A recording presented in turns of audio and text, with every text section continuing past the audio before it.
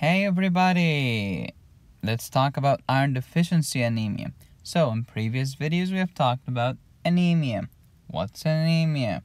Also microcytic anemia, iron studies. So if you need anything from previous subjects, please go ahead and watch previous videos first. So this one can make sense. Let's talk about iron deficiency anemia. Tired and pale? Pale and tired. Some quick facts are about iron deficiency anemia.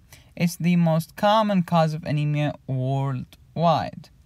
In the developing world, it's usually nutritional, like nutritional deficiency. In the developed world, it's usually acute blood loss from GI bleeding or peptic or especially peptic ulcer disease. It's the most common cause of nutritional deficiency worldwide. The risk population includes females. Why? Menstruation. Children. Why? Decreased intake. High demand because they are growing. What are the causes? Imagine that you are a businessman. So, when you have a problem, it's either decreased supply, or increased demand, or loss. Decreased supply, such as nutritional deficiency or malabsorption. I'm not getting enough iron, or I'm getting enough iron but I cannot absorb it. What's the difference? It's basically the same. Increased demand, such as increased utilization. I need more iron now. I need more and more. Or loss, such as blood loss, or hemolysis. The RBCs are being destroyed. So the causes of iron deficiency anemia are decreased supply, increased demand, or loss. Decreased supply, we said nutritional deficiency or malabsorption. Nutritional deficiency, such as prematurity. Premature babies are at more risk of getting iron deficiency anemia.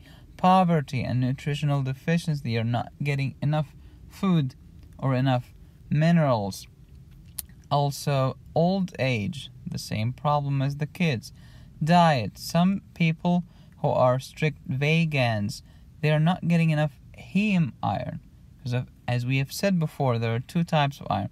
The heme that we get from meat products and the non-heme from the vegetables. The heme iron is better absorbed than the non-heme. So people who are strict vegans, they eat only vegetables, they're increased risk of getting iron deficiency anemia. Malabsorption, such as celiac disease or post-gastric surgery. How about increased demand? Increased utilization, such as pregnancy. So the lady is not only feeding her body, she's feeding two bodies. She needs more iron. Also lactation, same concept. Growth, I'm needing more iron because I'm building new cells.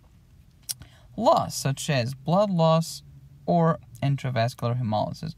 Blood loss, such as peptic ulcer disease, Meckel's diverticulum. Peptic ulcers usually in adults, Meckel's in kids, because Meckel's has some gastric tissue in them sometimes.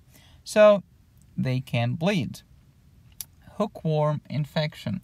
Hookworms such as Ancylostoma or Necator americans. Ancylostoma duodenale or Necator americans. Colon polyps can bleed. Colon cancer, of course, can bleed. These will lead to blood loss, which will lead to iron deficiency anemia. Intravascular hemolysis has to be intravascular, so the blood will get broken down, then eventually they will go through the kidney and they will lose a lot of iron there. So we have microangiopathic hemolytic anemia and a condition called paroxysmal nocturnal hemoglobinuria. These are the causes of iron deficiency anemia: decreased supply, increased demand, or blood loss. Let's review. So hemoglobin consists of heme and globin. Heme consists of iron and protoporphyrin. So when I have iron deficiency anemia, iron will be decreased. Heme decreased. Hemoglobin decreased. That's why it's anemia. Anemia, low hemoglobin and hematocrit. By definition, globin will be normal. Okay, since protoporphyrin will not have enough iron to bind with to form heme, protoporphyrin will start to pile up. Okay. Hematopoiesis. We have proerythroblast all the way down to the mature erythrocyte. Cells start up big, then they get smaller and smaller and smaller. So here's the mature red blood cell.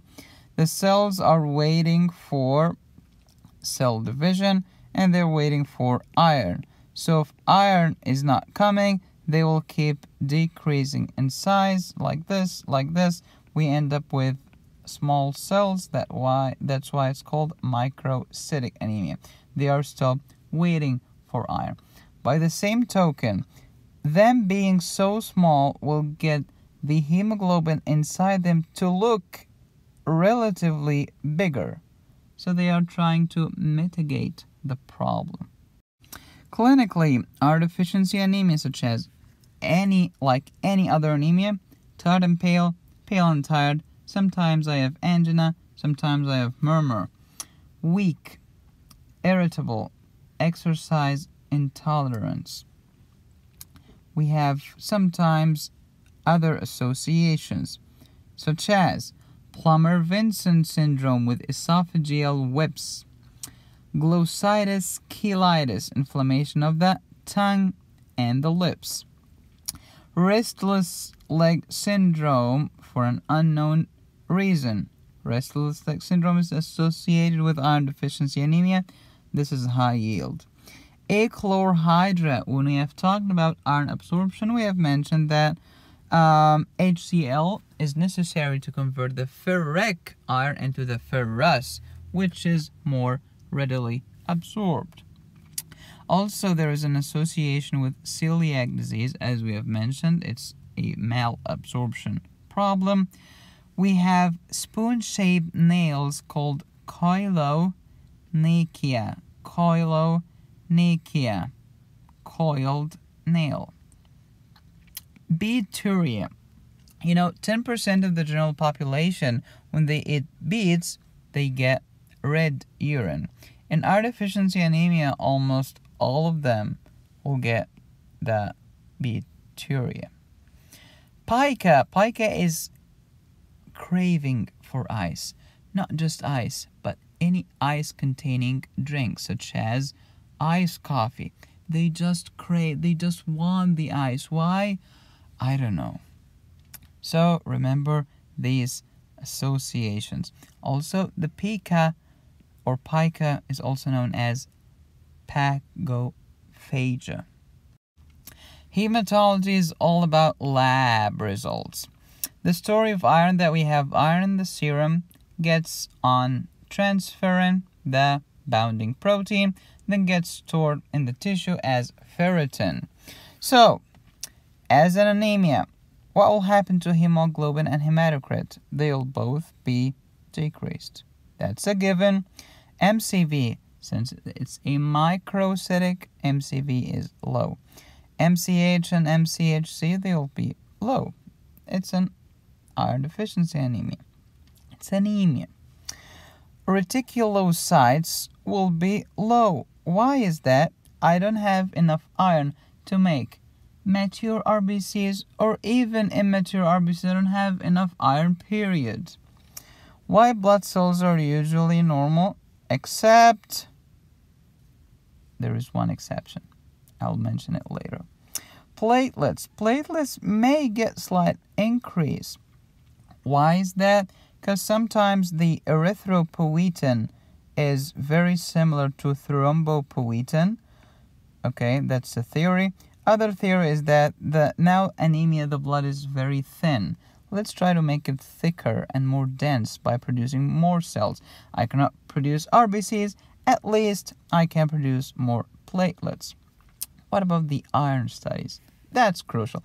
Serum iron definitely decreased. Okay, it's iron deficiency.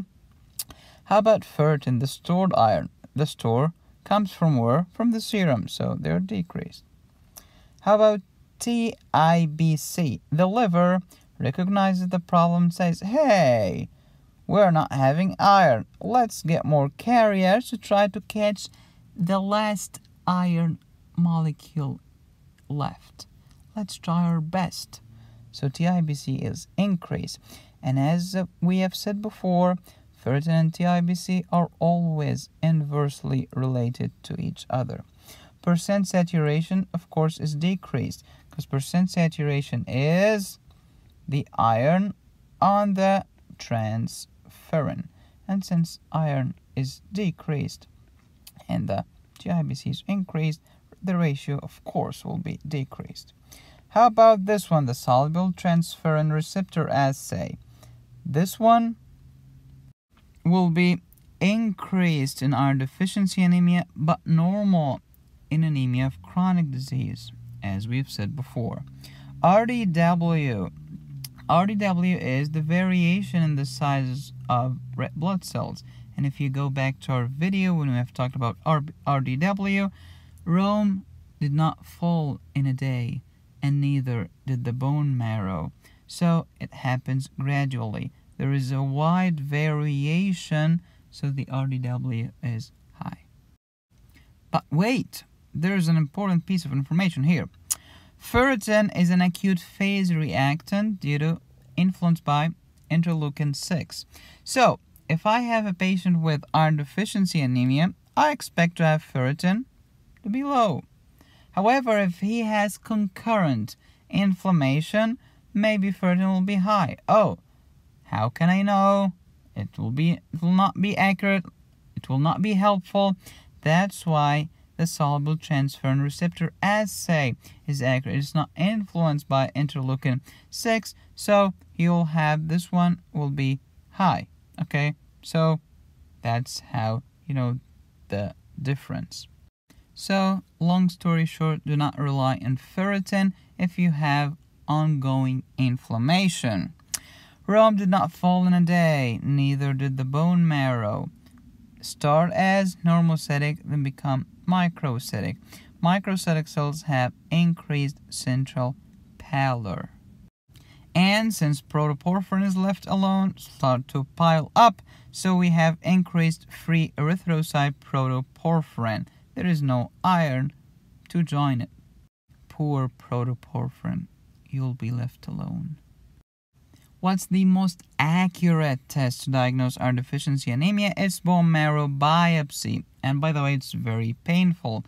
The periosteum is very sensitive to pain. So, do we usually do bone marrow biopsy just to diagnose iron deficiency anemia? No. There is an easier way to diagnose it. What? Give the patient iron. If they improve, it's iron deficiency anemia. Bingo! Okay, what will happen if we did a bone marrow biopsy in a patient with iron deficiency? We will have depleted iron stores evident on the biopsy. Okay, we've mentioned that iron deficiency anemia usually have normal white blood count. But there is one exception. You know what's that? Yes, when there is a hookworm infection. Hookworms such as Ancylostoma duodenale and Necator americans. What's the treatment of iron deficiency anemia? We start with oral ferrous sulfate. It has side effects? Yes. Sometimes diarrhea or constipation. Black stool, since iron will come in the stool. However, this is guaiac negative stool. Why? Because it's just iron. There is no blood. Remember, guaiac stool test detects RBCs, hemoglobin, myoglobin. Since we have only iron in stool, it'll be guaiac negative. Failure of treatment, sometimes because patients are not compliant with the treatment, okay? Also, blood loss, if it's going on, it will not fix it just to give him iron. Absorption problem, this is very important. Resistant cases to treatment usually have celiac diseases. Okay, what if first one failed? Let's start. Intramuscular intravenous iron. What's the biggest side effect? Anaphylaxis, especially if it contains dextran. That's it. That's iron deficiency. Please subscribe. There are new videos coming every week. Thank you for your support. I'll see you in the next video to continue talking about microcytic anemia. Peace.